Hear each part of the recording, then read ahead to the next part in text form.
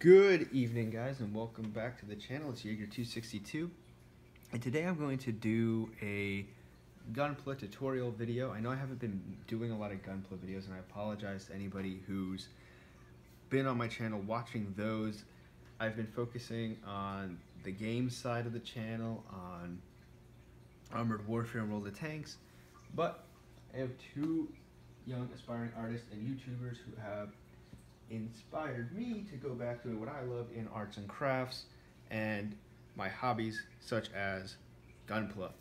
Now, to that end, I wanted to introduce a new part of my channel which will fit into the same kind of painting and stuff, and that is action figure customization. It's not something I do a lot of anymore, but I used to, and I got this Athorian the other day, classic Star Wars figure, and on his face I just did a real simple wash just to bring out not only bring out the details, but to give a warmer color and darker hue to the skin to look more like the actual aliens in the movies. And I've only done that part because, one, you can compare it to the rest of his skin to see how it looks, and two, I'm going to be making the rest of him, including how I'm going to finish the eyes and paint his tunic here, all a video. And I have some other action figures we're going to customize, like this one. So stay tuned to the channel for those.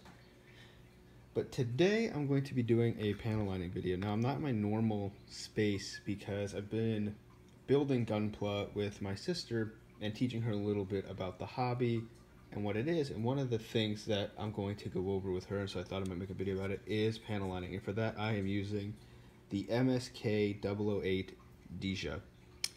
And so this is actually one of my favorite high-grade kits I think I've ever built.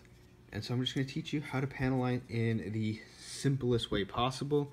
And for that, all we're going to need is just a Gundam marker. And the reason I'm doing the simplest way possible is because this is just a straight out-of-box snap. And so I'm continuing the detailing and weathering process with just things you can pick up at the store. No painting required, no special skill, just everything out of the box. It doesn't mean that it's a simpler skill set, even though you don't need a lot of skill to do it. A lot of professional builders, people have been doing this forever, use Gundam markers to panel line. It's just a good way, it's an easy way and a quick way to bring out detail. So all you'll need is a Gundam marker, some Q-tips, and of course a sporyl alcohol. And I'm not going to do the whole suit for this video, I'm going to try to keep it short. So I'm only going to do some choice parts. For example, the butterfly wings on the back of the suit, or radiator wings, which is what they are. I'll give you some background into the actual suit itself. So, the MSK 008 was an AEUG suit developed during the Grips War conflict, which is in Zeta Gundam, right after the 1 Year War. A League of Terrorists or fanatics, sorry, from Earth form a group called the Titans. And so Earth Federation forces, which then became AEUG, and Zeon actually team up. But that is besides the point. My marker's already been shaken, but all you want to do, what you saw me do here, is you just shake it and let the ink flow. And then if I can get this close enough to the camera, get it in focus, you just touch it down and you'll see. Now, Gundam markers, the way they work is it is a very thin alcohol-based ink. So it's very runny. We're going to clean up these dots here where we actually applied it. That's what you need the alcohol for. But see how crisply it brings out that panel line? And super easy. You just put it at the end, and it's so thin. As long as you leave it there long enough, it'll fill up the whole line. And if it doesn't, oh wait, no it didn't. You just touch it a little bit. There you go. Do the other side.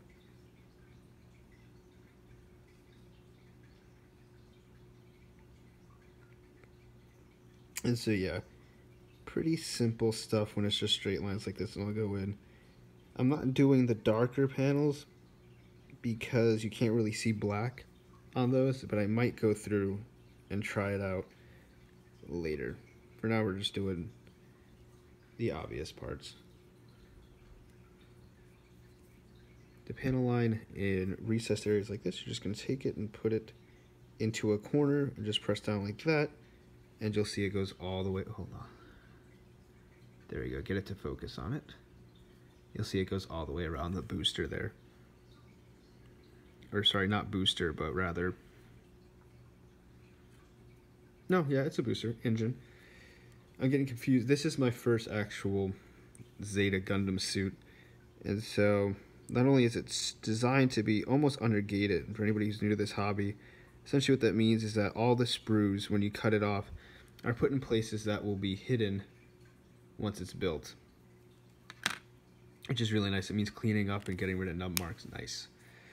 So we're going to let that sit for maybe about 30 more seconds. And then we're going to do a cleanup on it. And for that, you need alcohol. Because again, unlike acrylics, which are water-based, the wash or ink used in Gundam markers is alcohol-based. Now you're just going to wet the tip of a Q-tip. Not too much. No, maybe a little bit more than that. The point is you don't want it drenched in alcohol, because then it'll pull the panel, it'll pull all the ink off of the suit. And then what you're going to do is just rub it across the surface. And it'll get rid of, oops. Yeah, that's one of the only problems I have with this kit, is these are really loose. So after I do all the panel lining, I might just end up gluing them. If you want to see my review of this kit, which I'll be doing probably tomorrow, it should be fun. I mean, this is absolutely one of the best mobile suits I've ever built. Easily, straight out of the box.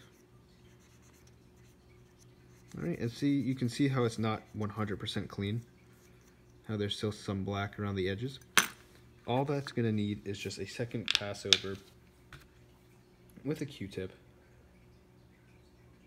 Again, with alcohol. If I can get alcohol out of the bottle here. To clean it up. Now, another reason you don't want too much alcohol beyond just taking all of it off is that depending on how much you have, could cause the wash to pool and lose form, and so then it's no longer panel lining, it's more like just bad painting.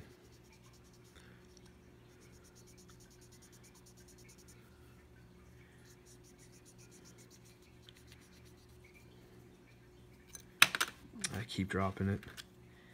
This is hard to hold this panel. I did it again. Good Lord. Take some of that off of there. And the one of the boosters is going to be tricky to get into. If I could just get the camera to focus on it.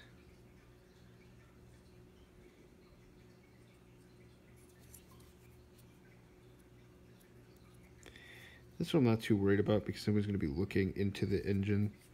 I do just want to clean up some of it. So I'm just using the Q-tip and just, again, you want to go against the panel line so that way you don't just scrape all of that wash out. And just go over it. Where is it? There we go, like that. I'll press this plate back in.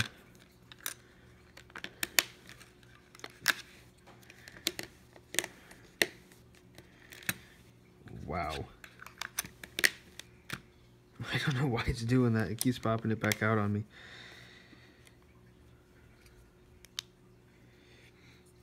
And there you go. Easy, only took a couple of seconds, and it's panel lined.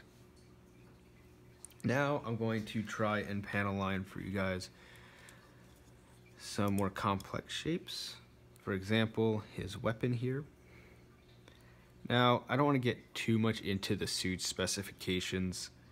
Well, I'm just doing this because I'll say that for the review. But anybody who recognizes this weapon will notice it's very similar to the weapon used by the Gelgoog.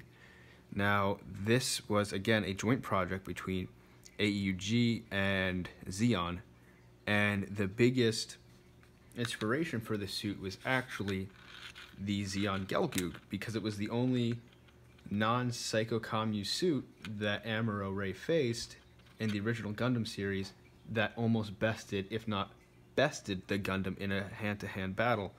And that's important because this is actually Amuro Ray's personal suit, which is why I kept it this green color. And he had a lot of design input, and because of that, we circle back around, because of that design input, it looks like a Gelgoog. Now for anything curved like this, you're just going to pick one spot on it, touch it to it, and it should come almost all the way around. You just find that, do it again, just like we did on the last one. Just touching it lightly, and waiting till the wash goes all the way around the piece. Like this, like so. And if you get a good one like that one, it should go through rather easily. I'm hoping you guys can see this. Not focusing.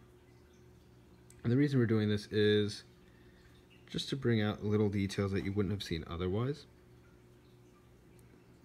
There.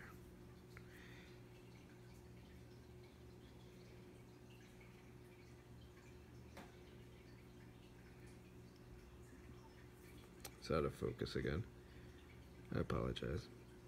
Right there, just like that.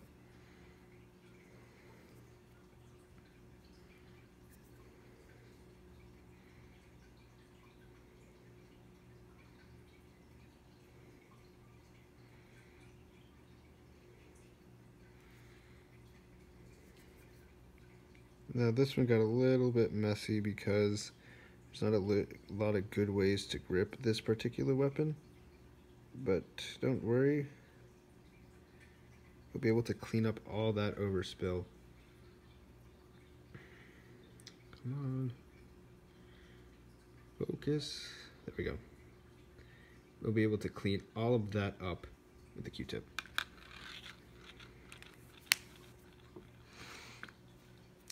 But yeah, more fun facts on this suit.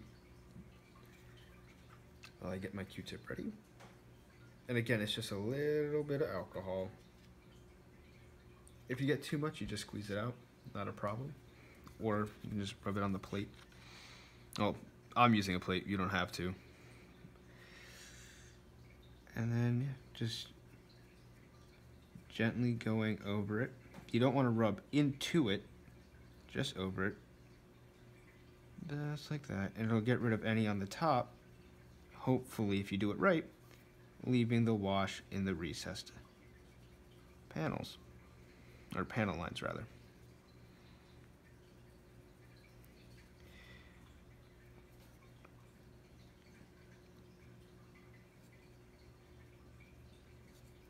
Alright, where was I going with that? Oh yeah, another fun fact about the suit is that in the Zeta Gundam series, whereas Char has that very noticeable golden Hyakushiki suit, which was made just for him, this suit was made just for Amuro, and its color is unique to him, and you don't really see any grunt use of this suit or any mass production of this suit in Zeta Gundam. So it really is just Amuro's suit. And he is, I think Char piloted it once, and he fights alongside Char with it. So it's just a really cool, interesting suit design and concept to see both the Earth Federation, or what was the Earth Federation, and Zeon forces working together to make just probably one of the most amazing weapons in the Mobile Suit Gundam series, and what would become obviously an excellent model kit. Absolutely a joy to build. The engineering, they have some pretty cool gimmicks in this kit to help with the hoses and hose detail. Okay, so we did it, and as you can see right here, what I want to talk about, sorry I cut myself off, right there, I took some of the panel line out of the wash, and that's easy to do. Not a problem. You just go back through and just reapply it. And that's it. And the next time you go over it, just be a little bit more careful when you wipe away the wash, that you don't take any out.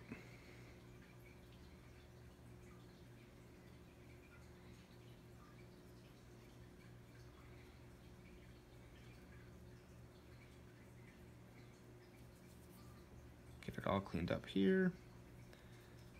Oops, get it all cleaned up there. All right.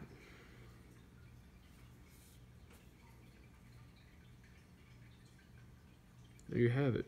Oh, it's not gonna focus. Come on.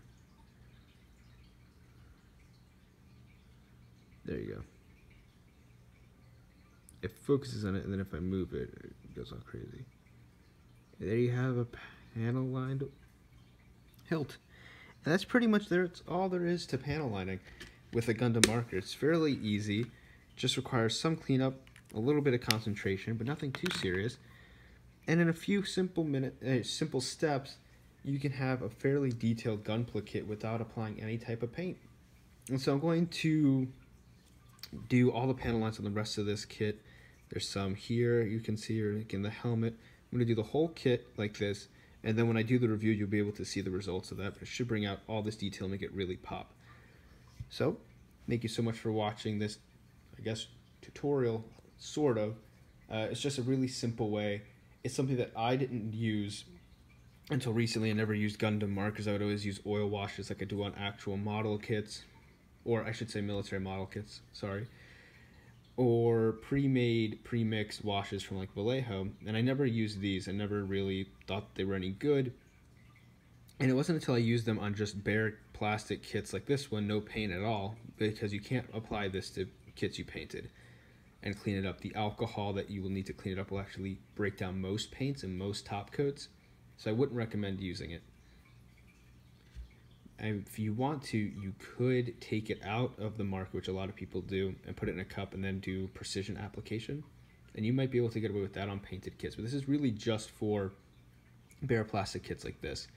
And it does a really nice panel line like you see here in only a couple of minutes. It takes seconds to do it, and then maybe a full minute just to get everything done. And it looks great. And so it's something I didn't have when I first started the hobby, so for anybody that is just starting, I think it's a great tool to use and a great way to get detailed builds relatively easily. So hopefully you enjoyed it. Give it a thumbs up if you did. It gives me a lot to continue making these videos and to continue making Gunpla videos and other modeling videos or painting videos aside from just video games. And if you want to get notified on the review I'm going to do of this, my action figure painting, I have a video I just recorded of a Dom unboxing and talking about the MS-09 Dom suit. So if you want to get notified for any of those, please subscribe to the channel. And as always, thank you so much for watching. It really means a lot to me, and I will see you next time.